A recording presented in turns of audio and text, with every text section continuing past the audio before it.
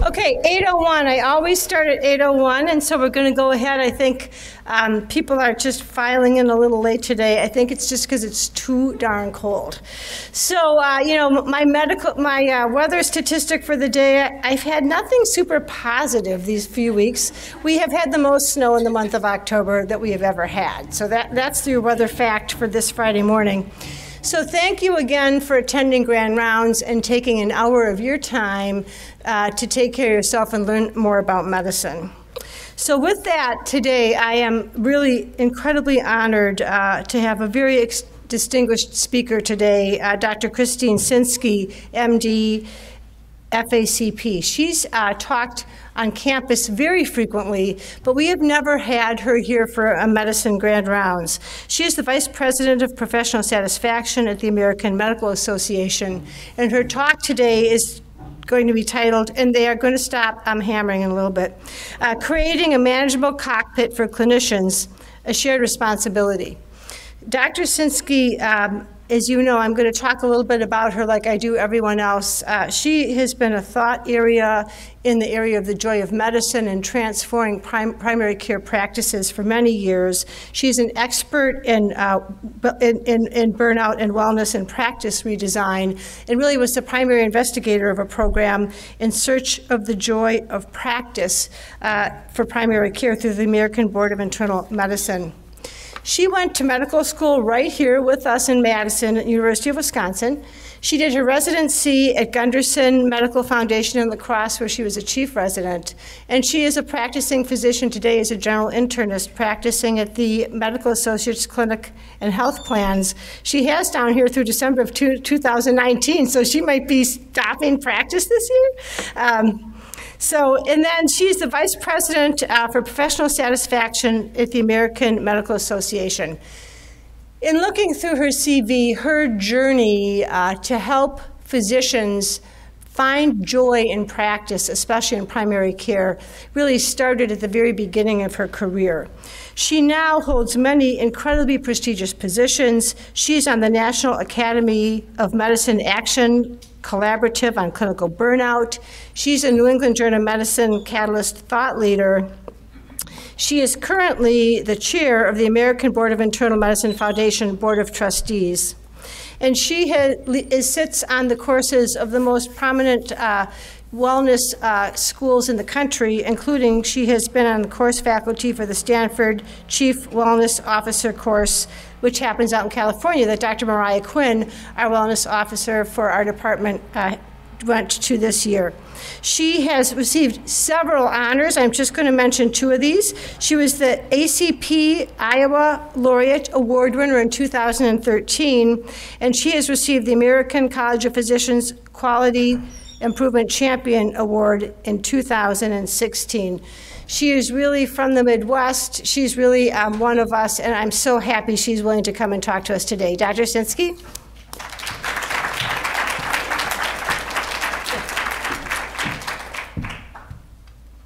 Thanks, Betsy. It's my pleasure to be here. Pleasure to be in Madison. I live just about 40 miles north of here now. And walking into the VA, I realized it was 40 years ago this month that I believe I had my first VA rotation as a third-year student. And I could almost feel some of the same sort of anticipation and anxiety that I had those days. So my pleasure to be here talking with you about creating a manageable cockpit for clinicians, a shared responsibility, no disclosures. We've got some learning objectives there. But I want to start by saying, Houston, we have a problem here. I want you to imagine that you are a CEO of one of the many businesses in Madison. Doesn't need to be in healthcare.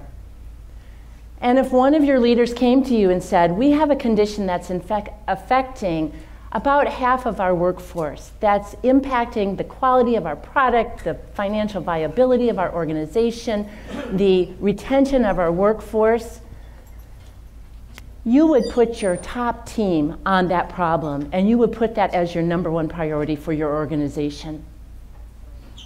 And that's the situation we are in US healthcare, and that is likely the situation that you are in at UW. So, for the next few moments, we'll be talking about creating a manageable cockpit. We'll be talking about professional fulfillment and burnout. And we'll do some introductory thoughts. I'll go through some of the science that's around these topics. And I want to warn you, we're going to go dark before we go light again. So hang in there. We'll talk about the business case for taking these issues seriously. And I will tell you that joy in medicine is a business imperative. And we'll talk about solutions. And one of the sets of solutions that I'll highlight for you is a series of digital toolkits that we've made available from the AMA for free called Steps Forward. Currently have over 50 toolkits. You don't need to be an AMA member. You don't need a username or password. You can just go to stepsforward.org and find those resources. We'll talk about some regulatory myths and pain points, and then I've left time for questions and discussion. There are a couple of takeaways, though, that I'd like to leave you with. The first is that care of the patient requires care of the care team. That the way we'll get to the triple aim of better care for individuals, better health for the population at lower cost, is to consider the fourth aim of professional well-being. In fact, in my view, that's the shortcut to all the other objectives that an institution or that the health system has, is to dwell on the professionalism and to pull out on the professionalism of the workforce. The other takeaway that I'd like to leave you with is a notion I've been thinking about quite a bit the last couple of years.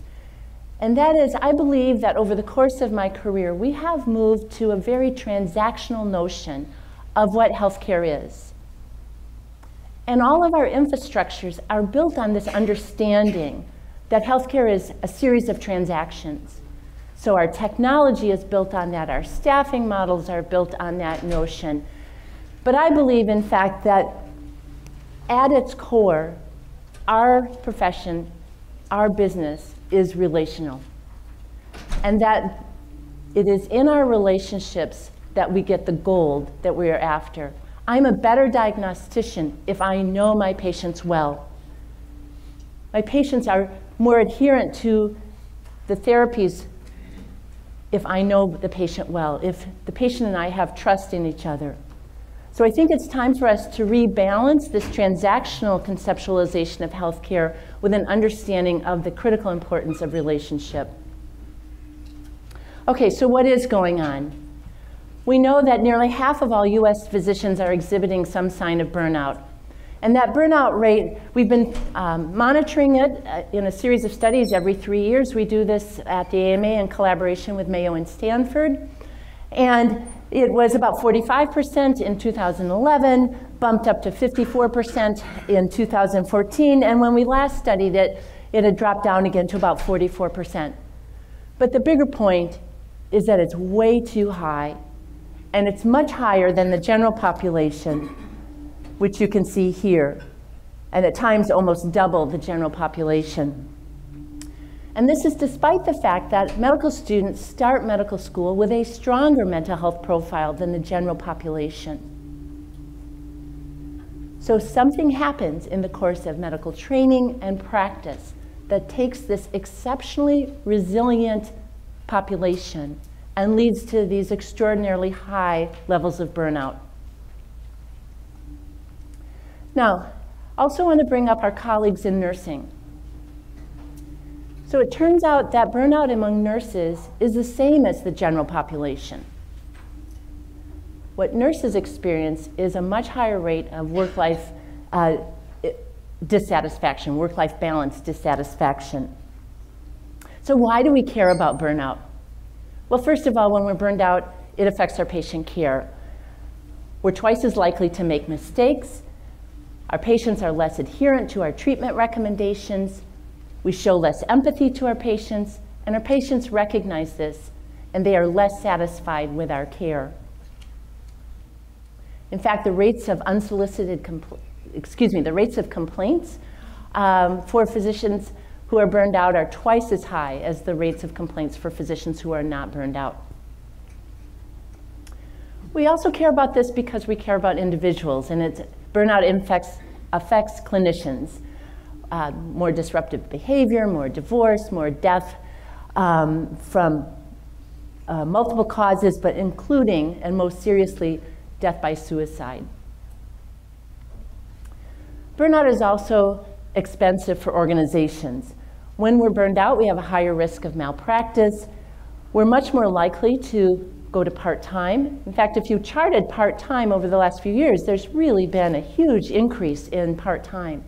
For every 1 point increase in burnout on a 7-point scale for emotional exhaustion, there's a 43% increased likelihood that one is going to cut back to part-time in the next 2 years.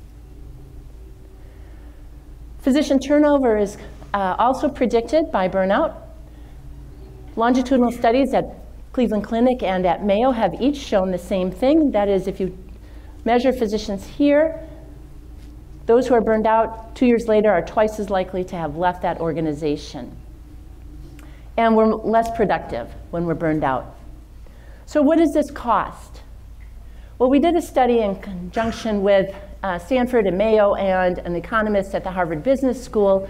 We were able to estimate very conservatively that physician burnout is costing the US healthcare system $4.6 billion a year. At an individual institutional level, it's about $7,000, almost $8,000 per physician per year for burnout. And that's only considering the cost of turnover and the cost of reducing clinical effort. It does not include the cost of malpractice, the cost of patient dissatisfaction, the cost of medical errors. So, if nearly half of US physicians are exhibiting some sign of burnout, then we have to conclude that the problem is in the external environment, in the care delivery model itself, rather than reflecting a weakness on the part of individual physicians. In fact, it's my observation that about 80% of burnout is driven by systems factors, and only about 20% is related to individual factors. So if we want to address burnout, we have to focus on fixing the workplace rather than fixing the worker. When we start our conversation about burnout by talking about yoga and mindfulness, as important as those things are, we are telling individuals that it's their fault. And in fact, it's an environmental issue. So what's going on in that environment? This is a study we did in conjunction with some researchers at Dartmouth. And we trained medical students to do time motion observation. And we looked at 57 physicians, 4 specialties, cardiology, orthopedics, family medicine, internal medicine, across 4 states and 7 different EHRs. And what we found was that among those physicians, fully 50% of the workday was spent on the EHR and desk work. Said another way, for every 1 hour of direct face-to-face time these physicians had with their patients, they were spending an additional 2 hours on EHR and desk work. Now, despite spending the majority of their day, or nearly the majority of their day, on the EHR during the day, these physicians also reported taking 1 to 2 hours of EHR work at home every night, work that's been called pajama time. So right here in UW, another study was done with similar results. This was looking at back-end data, at the time-stamped data from Epic, and it was 142 physicians over 3 years in family medicine, and fully 50% of the workday was on the EHR. If you look at this, 4 out of those 6 hours were spent on activities that I would posit do not require a medical school education. Order entry, billing, coding, documentation, refills. Most of that can be done by a well-trained team. This is a graph from that study, and I'd like you to focus on the orange line. And this shows amount of time on the EHR, and then this is hours of the day. And orange is the weekend, and you can see there's a peak in EHR activity on Saturday night. And so I've called that date night, and suggested that date night belongs to our EHRs. And yet, for my own personal care, for the well-being of the country, I want our doctors to be doing something restorative on Saturday night, and not to be doing their catch-up work on the electronic health record. This is a study we did with Mayo and Stanford. We looked at the relationship between clerical burden and burnout. And what we found was by and large, physicians are pretty dissatisfied with their electronic health records. But it's not so much the whole electronic health record, it is specifically CPOE. It is order entry that is the biggest source of clerical burden for physicians and the biggest driver of burnout. So why CPOE?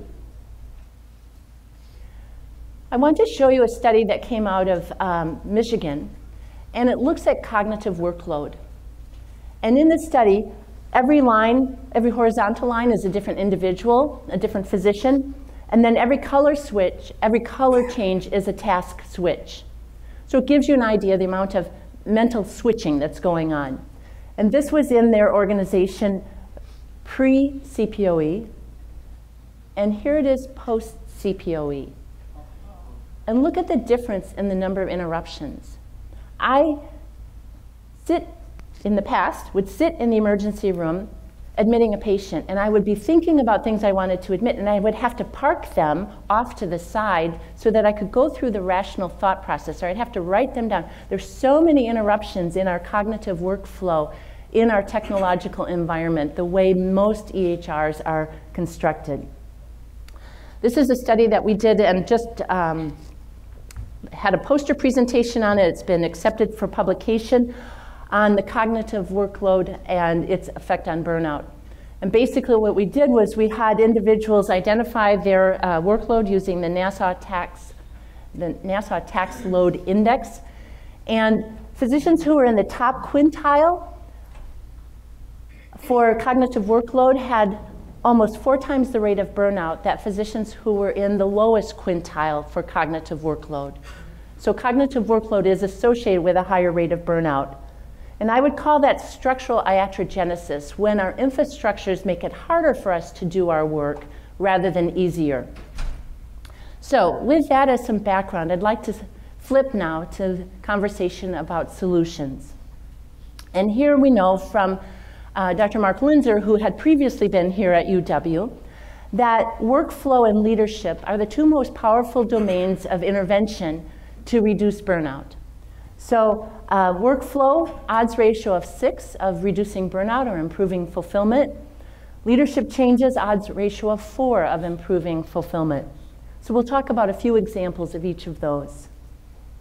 And I'd like to also introduce to you the Stanford WellMD model for burnout, because I think it's simple and it helps us understand the different elements of the solutions.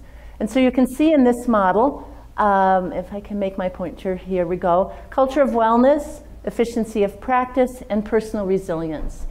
And these 2 are in the same color just because those are part of the external environment. They asked me to be part of this, and my suggestion was to make this a much smaller quadrant because I think it's a smaller percentage, but it looks a little bit more symmetric and pleasing in this way.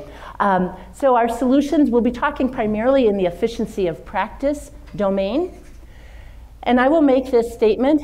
It's a bold statement, but I think it's not an overestimate. And that is, most physicians in most specialties and in most settings can save 3 to 5 hours a day by redesigning the way the work is done and by more strategically delegating the work to a higher trained staff. And so here are some examples that come out of the ambulatory setting with some time estimates that we have either from observation or from some existing data about places that you can save time. And I'll go through a couple of those here. The first is to flip the clinic. The standard way that we approach patient care is the patient comes for an appointment, then we send them for their lab, and then over the next few days, those results trickle into our inbox, and then we communicate with the patient over the portal. But we don't necessarily have all the patient's details in our minds at that moment, and we certainly don't have the patient present to engage them in their own management at that time. If we do the opposite, if we have the patients come for their labs ahead of their appointment, and we talk about current results at the appointment, then the patient can be more engaged in their care, and we can close the loop of care at their appointment and not have all that loose ends and not have that volume of inbox work to manage. So at the Mass General, they instituted a pre-visit lab. They did theirs with point of care testing. And they found that by doing that, they significantly reduced the number of letters and phone calls and additional visits that were required to manage those lab results. They significantly increased the amount of patient satisfaction, and they saved $26 of overhead costs per visit. Now, when you consider what you're paid for an outpatient level 3 or level 4 visit, $26 is a pretty substantial component of that. And you might wonder, how is that possible? Until you think about the experience, at least that I've had, of sitting in a call center and watching the calls come in from patients, and they're asking about their results. And then that call goes from the call center to the clinical team, and from the clinical team it goes through a message to the physician, who then has to look things up and send it back, and eventually gets back to the patient. And that's a lot of touch, and all that touch is expensive.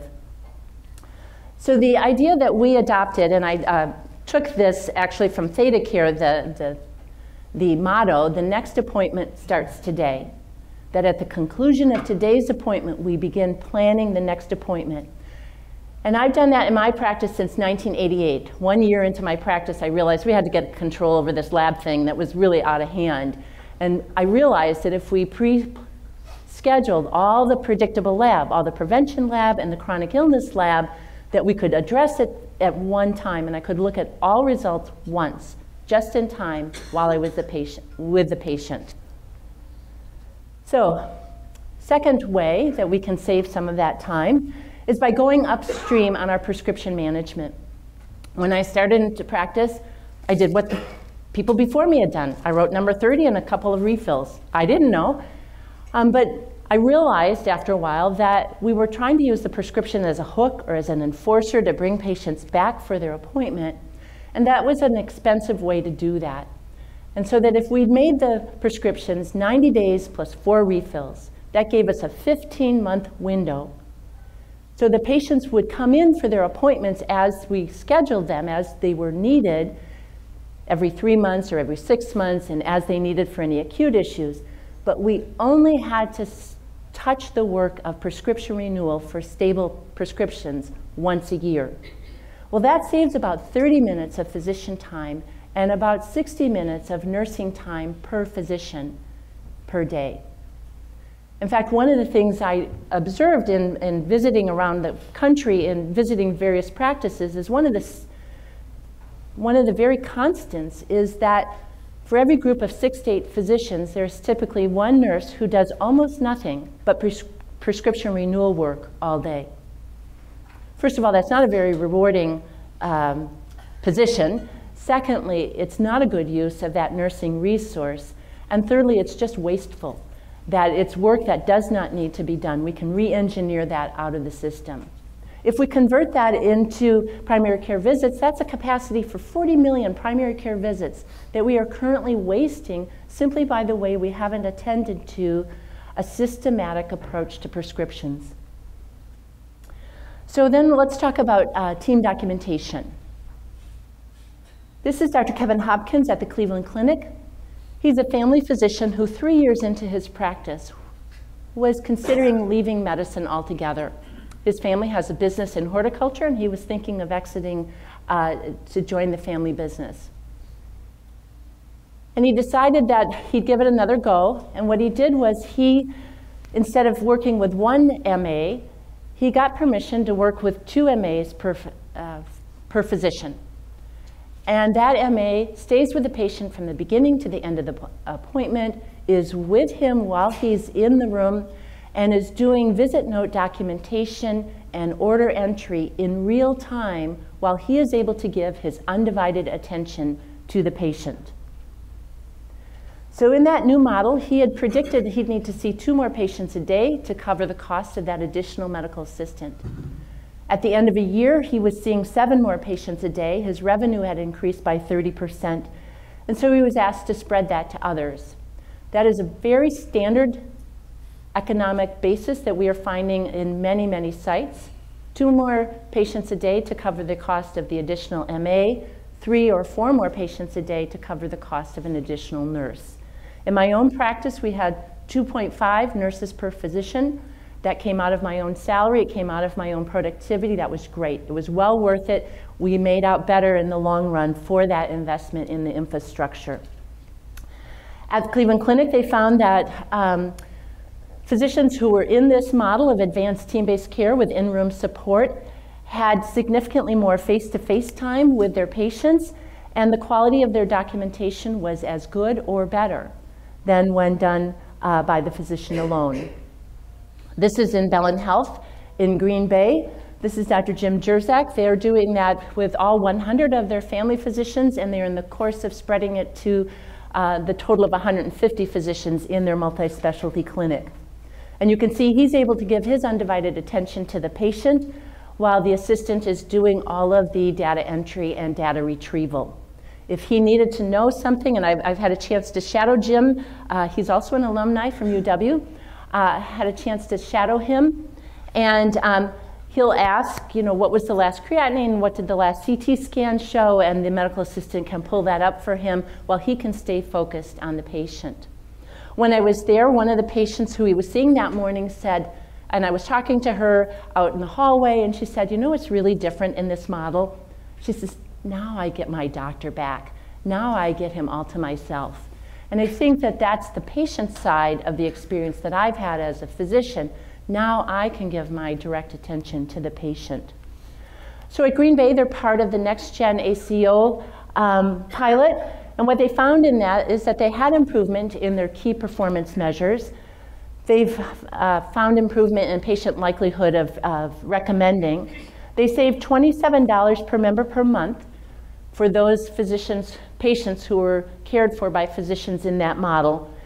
And they also got $724 more revenue per patient per year because they had more immunizations, more cancer screening, more mammograms, et cetera. This is a variation on that theme. This is at UCLA. And this is Dr. David Rubin's work. They have trained what they call physician partners. They are non-clinically trained individuals who shadow the physician and do the documentation in real time. What they found there was they saved 3 hours of physician time per day. They saved an hour and a half of physician time per session, even though patient satisfaction with the amount of time they had with their physicians increased in this model. And that was published in JAMA Internal Medicine a number of years ago. This is at the University of Utah in Redstone. This is Dr. Mary Parsons, an internist there. And when I visited her and I took this picture, what I liked about it is, again, you can see her giving her undivided attention to her patient, while one of the medical assistants is doing the important work of data entry. They have a 2.5 medical assistant per physician ratio in this model. They found that their quality measures went up, their efficiency went up, and their satisfaction for patient, staff, and physicians all went up. They found cycle time went from 90 minutes to 45 minutes. So cycle time being check-in time to check-out time. The most interesting thing that they published was that they found that their overhead costs went down. So you have to invest in some staff infrastructure to have productivity. So as they invested in more staff, their overhead went down. And that only makes sense. I think there are very few other industries where it would be considered a good business model to have your highest trained, potentially most expensive employees doing work that other employees could be doing. And yet we do that every single day in healthcare. So this is at the University of Colorado in their family medicine department, and this is a model that they've developed. They call it their APEX model, and it's in their residency program. So in first year, it's a 1-to-1 ratio for residents. By their third year, it's a 2-to-1 ratio with in-room support. So at the same time that the residents were exposed to this model, the faculty were also provided this model, and their burnout rates dropped from 53% to 13% in 1 year. The faculty were not required to increase their capacity, but they did in fact increase the number of patients seen spontaneously by 3.5 patients per day. So it's not just internal medicine, it's not just family medicine. Many other specialties also have in-room support in this way. But it's also in hospitalist programs. So I had the chance to speak with the head of the hospitalist program at Abbott Northwestern, where they had a crisis in 2013, and about 20% of their hospitalists left. And they realized they were going to have to do something different themselves. The hospitalists left because of the workload. So they hired what they called scribes. It's a term I don't tend to use because it has some medieval connotations. But they hired these documentation assistants to help. And so for admitting shifts, they have a 1-to-1 ratio, and for rounding shifts, they have 1 documentarian per 2 physicians. And although they haven't published data, what that director of their hospitalist program has told me is that he feels that he is saving several hours of time per day and feels that he is doing better work because of the assistance here. So I'd like to switch now and think about solutions for taming the inbox, because certainly one of the commonalities that I also know is that across the country, across settings and specialties, the inbox has become that Sisyphusian task, that we never feel like we can get to the bottom of it. And I will tell you that I know I have an inbox. I think I can get to it, but I never, ever, ever, ever, ever go there. My nurses are the ones who are responsible for the inbox.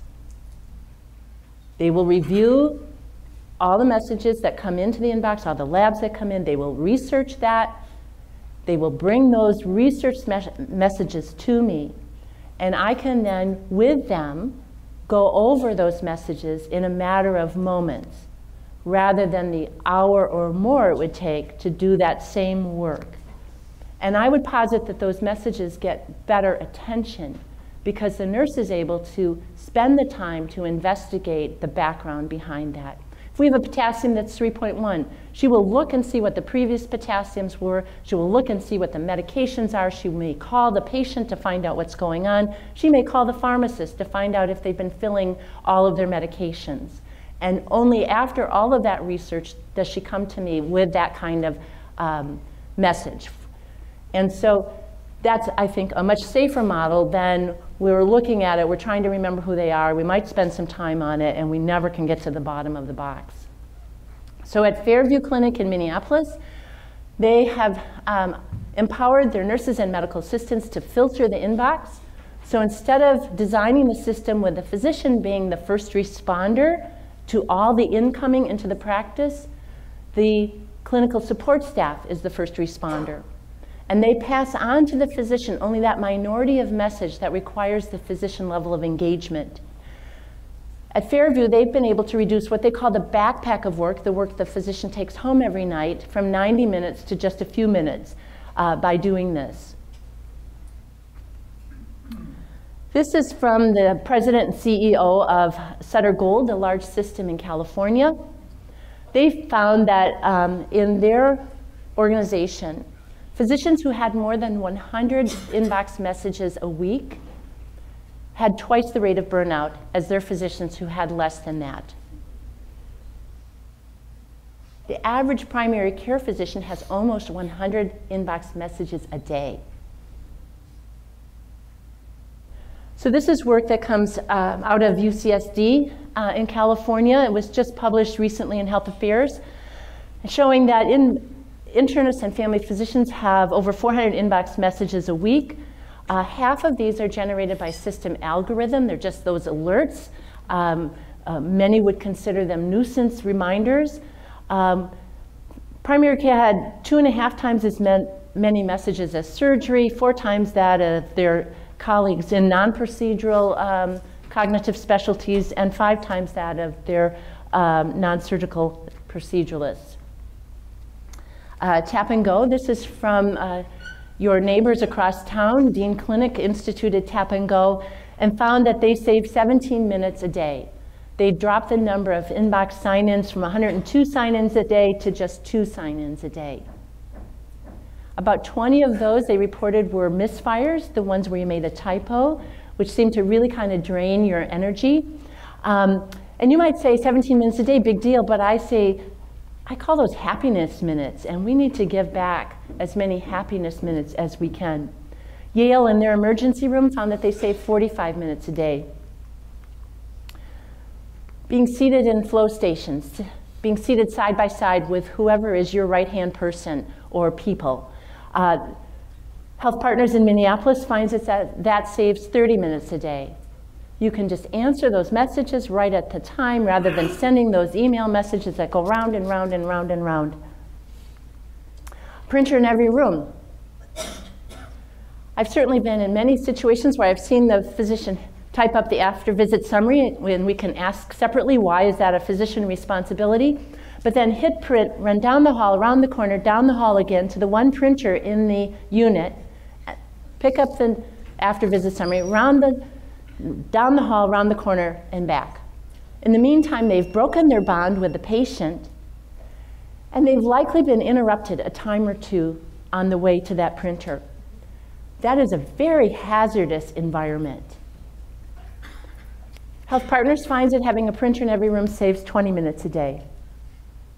I pulled this in. This is about relationships and how they matter. This comes from family medicine right here at UW, where they found that the density of the electronic health record communication predicted poor clinical outcomes. The more face-to-face communication there is, the higher the rates of control of LDL and blood pressure, and less frequent hospitalization, urgent care visits, ER visits, saving approximately $600 per patient per year.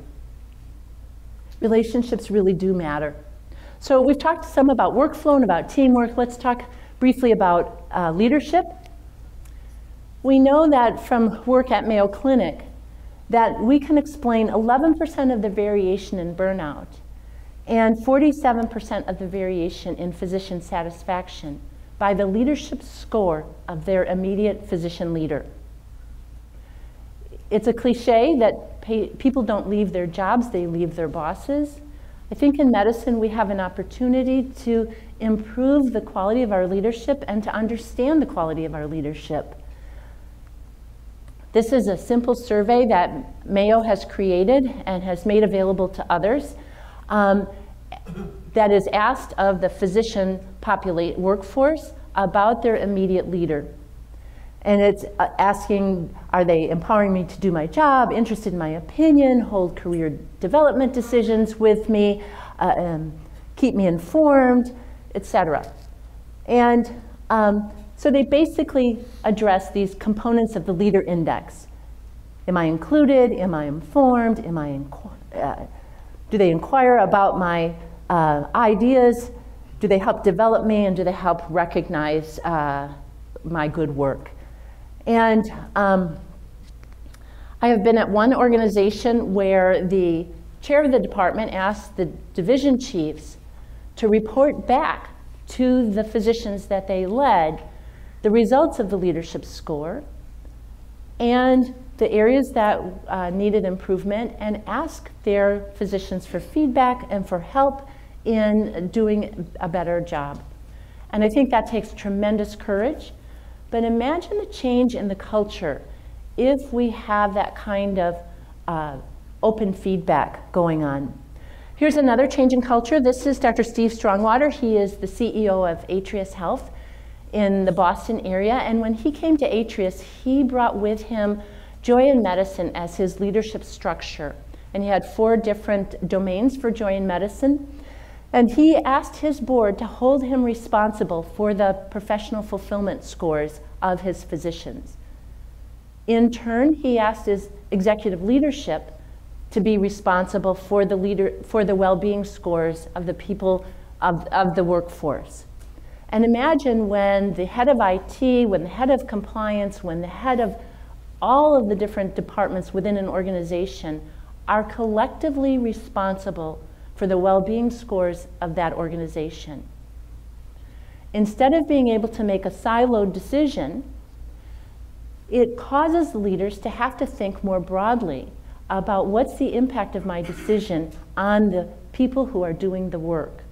So at Atris, what that did is it led the IT people to realize that they had to consider the impact of IT on the well-being of the workforce.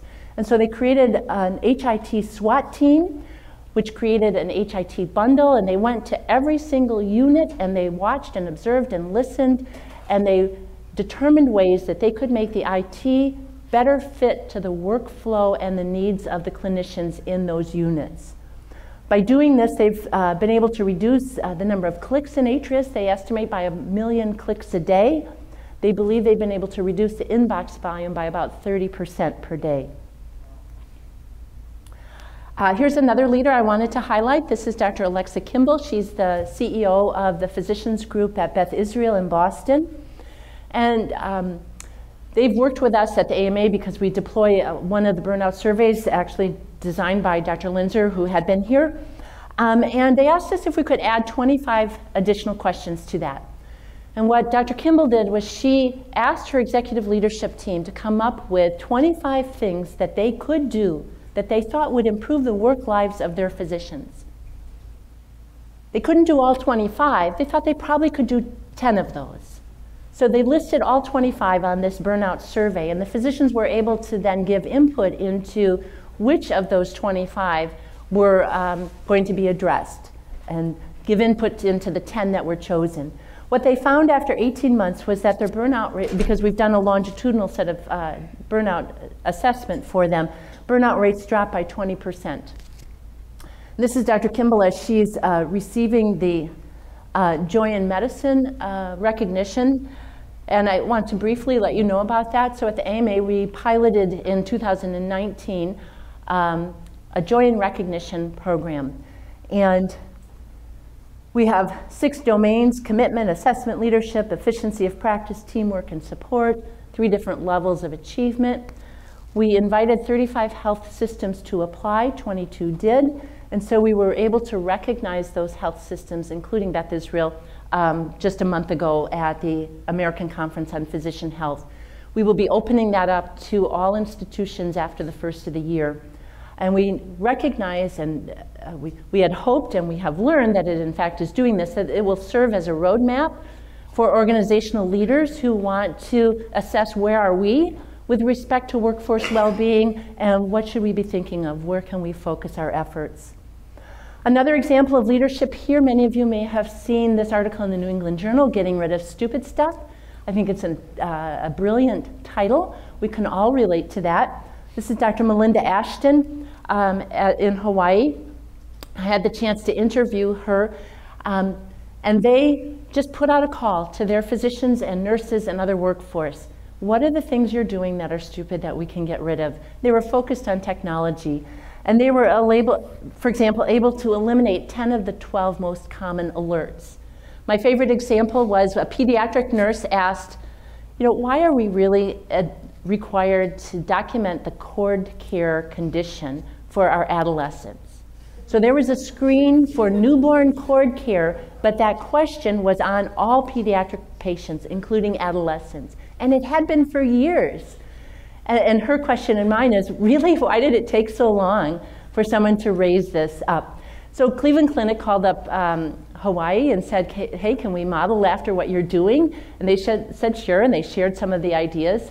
And I had the chance to visit with them at Cleveland Clinic. Within 3 weeks, they had 400 suggestions of similar sorts of things, clicks and steps that seemed unnecessary or without value, that they were able then to begin to work on. Before we wrap it up, a couple of additional things. We have a page on the AMA website called Debunking Regulatory Myths.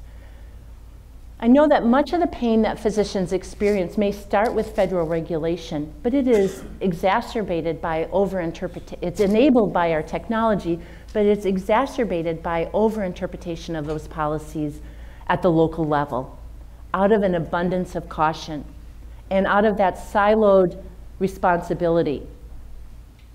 So we have 4 up there now, 3 that I've shown in this slide, but one is on CPOE. It's no longer part of any Medicare EHR incentive program that physicians be the ones physically typing the orders. Medical students and ancillary staff can document, for example, HPI or parts of the exam. The physician has to do those things, but if the medical student or other staff have documented what the physician has done, the physician does not need to redocument.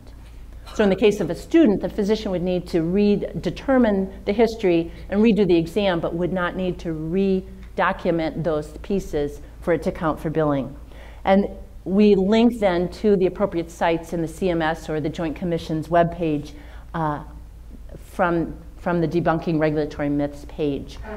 And then here's a note from the Joint Commission. We met with them about 2 years ago. They spent a year studying team-based care, came to my practice, went to Dr. Hopkins' practice, and they have updated their policies to be in closer alignment with the needs of team-based care, indicating that any personnel doing documentation assistance may enter orders into the EHR.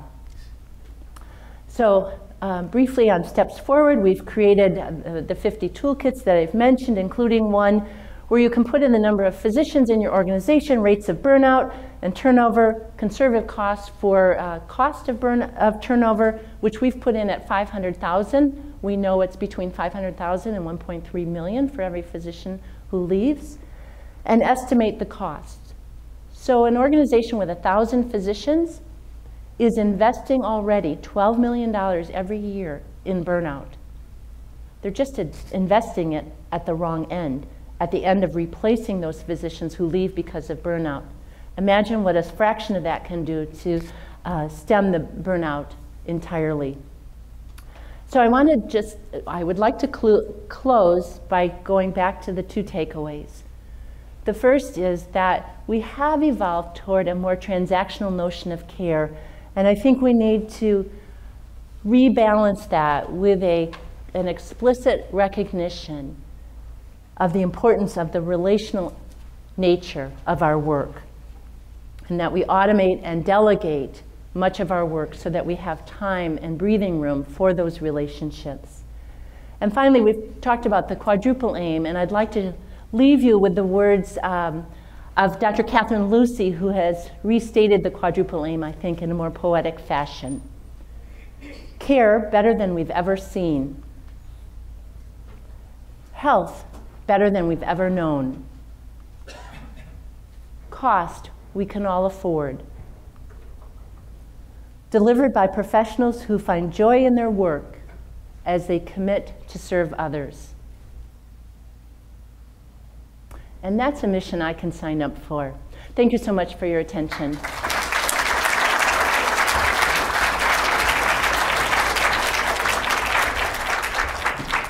So when we do have time for questions or comments. In the back. Yes, I want to just thank you for a brilliant lecture. Thank goodness Dr. Coatbridge is here. I think every member of leadership in the hospital and the medical school should be forced to listen to this lecture. I spent, I think it was 3.5, 4 hours filling out on the computer doing these reviews and things, which I think most of us find meaningless. We end up doing, I think 3 or 4 surveys about our activities each year and sending them in. There's a lot of insane work. But if we have to do that, I think leadership has to listen to this lecture, or nothing is going to change it in this health system. Well, I think you're so right that I think we've had incremental activities that were each well-intended and could even somewhat be justified in isolation, but taken in sum have made an unmanageable work life. And I suspect that all of us have a role to play in that, because we took calculus, we did organic chemistry, like we can do it, right? We always thought we could just do it, just one more thing, yeah, I can do that. But actually, no, we can't. And we can't do that anymore. And so we just have to stop. And so I hope no one feels forced, but sure, I'd be happy if many of your leaders. Lecture tape? Yes, it is. Like our grand round lectures are taped. Okay? Yeah, I really think the CEO has to watch this? Dr. Kaplan does know about it, and I will definitely touch base with you afterwards. Great. Steve. Thank you. Just amazing thoughts and wisdom. What I'm wondering is, most health systems have, a lot of people who generate good ideas, and you described a number of systems that have really elevated those ideas into practice. Right. But I'm just wondering, from the case examples you provided, how does the organization kind of harness all these ideas from all over the place and then make it happen? Right. So that's such a critical question. The question is, like, how do you take isolated individual good ideas and generalize them? And I would also say, and how do you get good ideas with balancing this notion of customization and standardization? Because I think all the things that are painful that are standardized really started from a good intention as well. And so I think we need to be thoughtful and even scientific about where on the continuum that decision is made about customization and standardization. My own bias is that the closer to the patient care we can put decision making about operations, the better the care will be. I also hope that we can develop the science here. We spend over $100 billion a year investigating new tests and treatments, and we spend a minor fraction of that investigating the delivery model to optimally deploy those tests and treatment.